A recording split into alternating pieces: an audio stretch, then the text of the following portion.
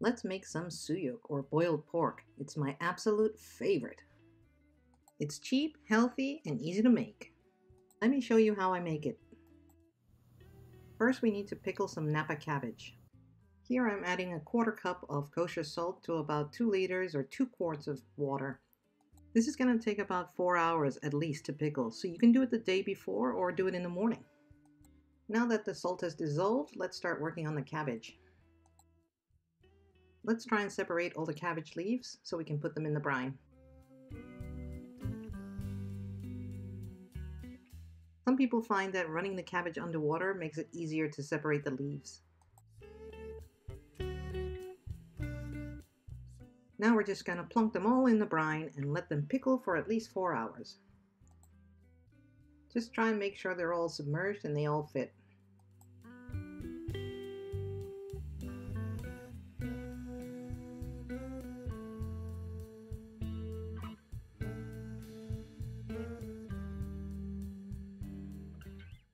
I like to weigh mine down with something heavy, like a plate or a bowl. Okay, just set it aside for 4 hours. Make the Korean radish that goes with this dish while you're waiting. Find this recipe at the top of your screen or on the channel.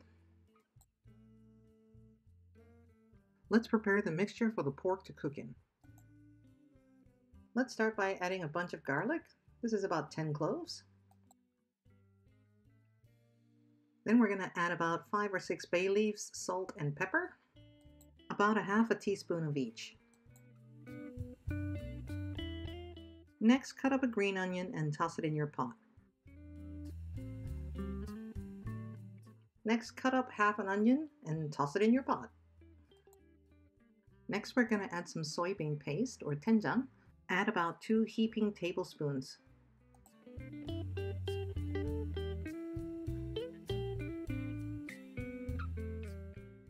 Next, add a cup of coffee. Some people like to use a can of beer, but I'm using coffee today. Then add your pork. This cut of pork is pork shoulder. It's really cheap and it was about $7 for 2 pounds.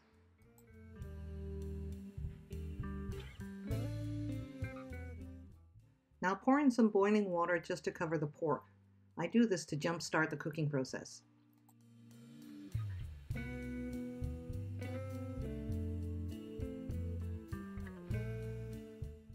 Now I'm using an Instapot, but you can do this on a stovetop as well. It takes about 20 minutes in the Instapot and about 40 minutes on a stovetop. Now let's prepare the accompaniments for the pork.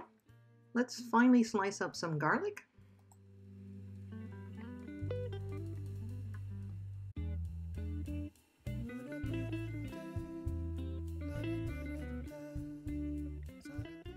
This is Cheongan chili pepper. It's really spicy and is completely optional.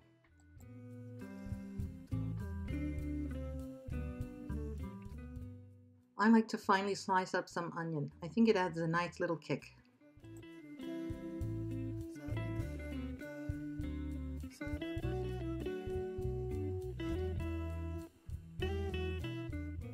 This next item is really interesting. It's called Suyuk and it's just baby shrimp in salt. Completely optional, and you can just replace this with a teaspoon of salt.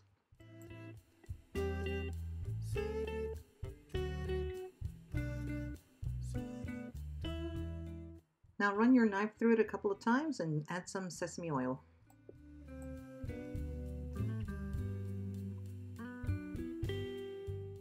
Our delicious pork has finished cooking, so let's cut it up into bite-sized pieces.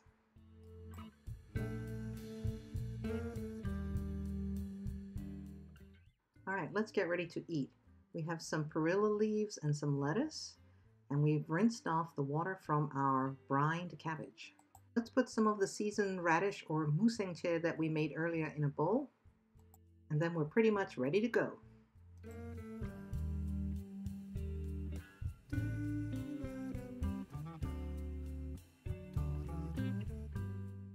Now it's time for the best part, the eating part.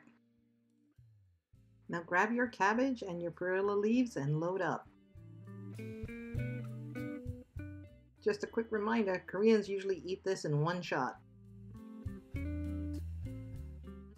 So make sure you can fit it in your mouth in one shot. If you have any questions or comments, just let me know.